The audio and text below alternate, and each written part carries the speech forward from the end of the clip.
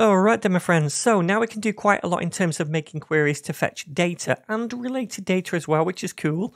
But at the moment, all we can do is fetch the data. We can't add new data or edit the current data or delete data or any of that jazz.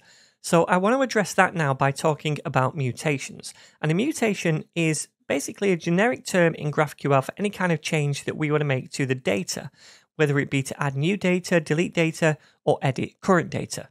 So the first thing we need to do is define our allowed mutations in the schema by making a new type which is called mutation. And it's inside this type that we can then decide how users can mutate any data. For example, I might want to expose a mutation called delete game. And for that mutation, we need an ID argument to say what game should be deleted. We also specify the return type as well after a user makes this mutation, much like we did for the root queries. So for example, once a user deletes a game from the data, I might want to send back an updated list of all the games after that one has been removed. So I'd use an array of game objects right here. Okay, so that's the mutation defined, but we also need to make a resolver for the mutation as well. Inside our resolvers object, called mutation.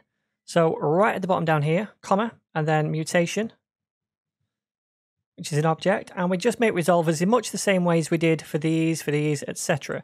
So we want to make a resolver called delete game right here. So let's do that. Delete game like so. And it also takes in the same arguments. So we have the parent, we also have the args over here, and then context if we want it. So we don't actually need the first one, which is parent, to delete a game, but we do need the arguments because we want the ID of the game that we want to delete. So inside here, what we want to do is basically update the value of the games array because that's what we're editing right here. We're deleting a game. So we want to remove one, right? So let's say that db.games is equal to something new, and that's going to be db.games.filter. And by the way, in a real application, you probably use a database, right? Like maybe MongoDB or something like that. So you would use the library for MongoDB to connect to that and just delete a game this way. We're just using local variables as data because then it's easier for me to keep the focus on GraphQL. All right, anyway, so .filter. So we want to go through this array and we fire a function for each game, which I'm referring to as G, inside this array. And we want to return false, whereby the ID is equal to the ID on here. And we're returning false in that scenario because if we return false, it filters it out of the array, and therefore the filtered array is not going to include that game that we want to delete. So we say g.id is not equal to args.id. So where they're not equal, it returns true, and it keeps that in the array. Where they are equal, that's the game we want to delete, it returns false, and therefore we filter it out the array. All right. So now we also need to return something, and we specified the return type to be a list of games. So the updated games array. So all we need to do then is return db.games like so. All right. So let's save this and give it a whirl.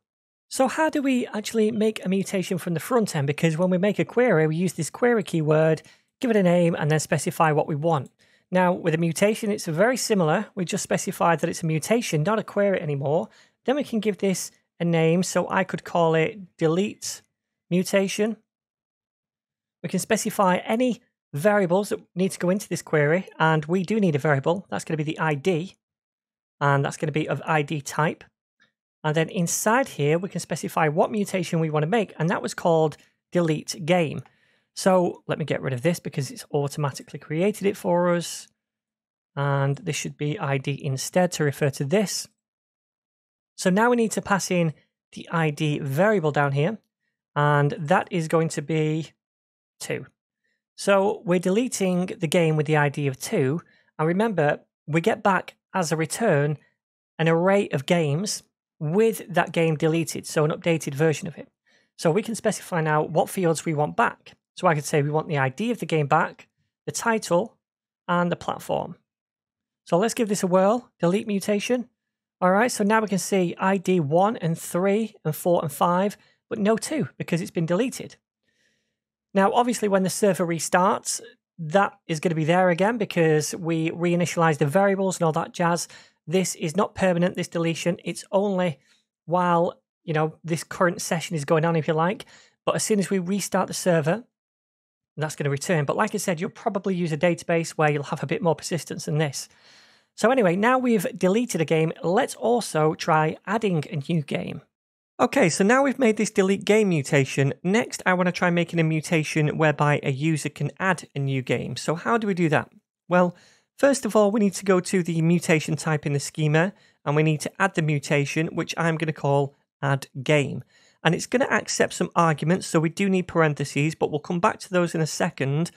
Now, as a return value, we're going to send a single game object back to the user, the one that we just created.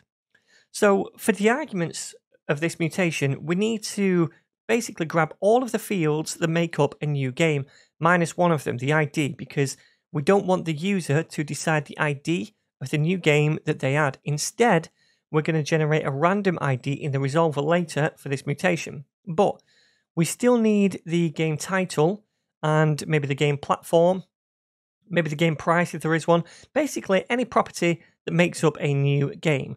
So we could add each of those fields as different arguments inside here, or we could make a new special input type in our schema, which allows us to group together several arguments into one type. And then that can be used as a single argument elsewhere, like in this mutation. So the way we do that is by coming down here and first of all saying input instead of type, which says to GraphQL that this isn't an actual type of data, but more of a collection of fields that we can use in a mutation as a single argument, for example. So inside this then, we can choose what fields we want this input to have, and also the type of those fields.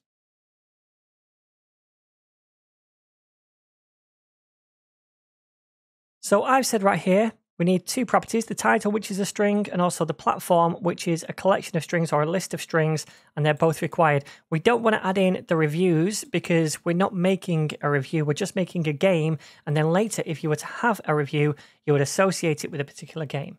We don't need to do that right here when we're adding a game for the first time.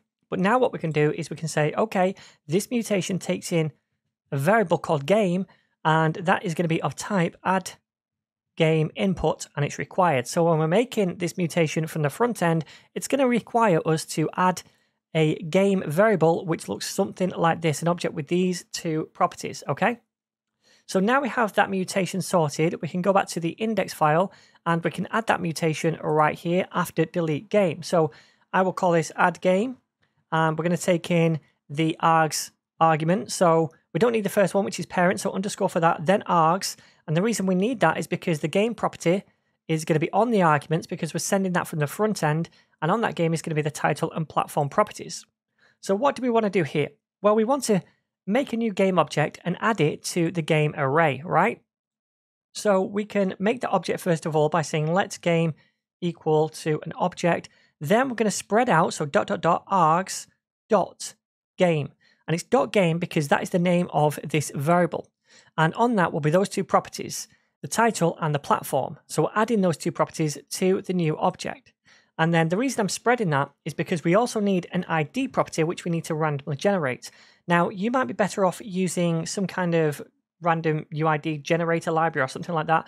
I'm going to use the math object to generate this for the sake of our tutorial. But we're going to say math.floor, then math.random. And this generates a random number between 0 and 1 in decimal format. And then we'll times that by 10,000.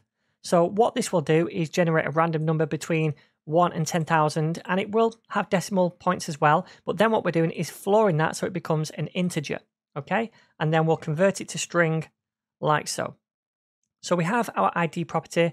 We also have the other arguments that we passed along, and we have the new game object now. We just need to push that to the games array. So we can say, let me come back up a line, db.push. And then we're going to push on, in fact, not db.push, db.games.push to push onto the games array. And we push on the new game. Awesome. And then finally, we return that new game that we created, because if we go to the schema, we can see we return a game type. All right, so that is pretty much it, my friends. So let's try this from the front end. Okay then, so let me just copy this, and then we'll go over here and paste it in. And we're going to call this one add mutation. We also need to pass in the ID. No, we don't, in fact, do we? We need to pass in a game object, and that is of type add game inputs, like so.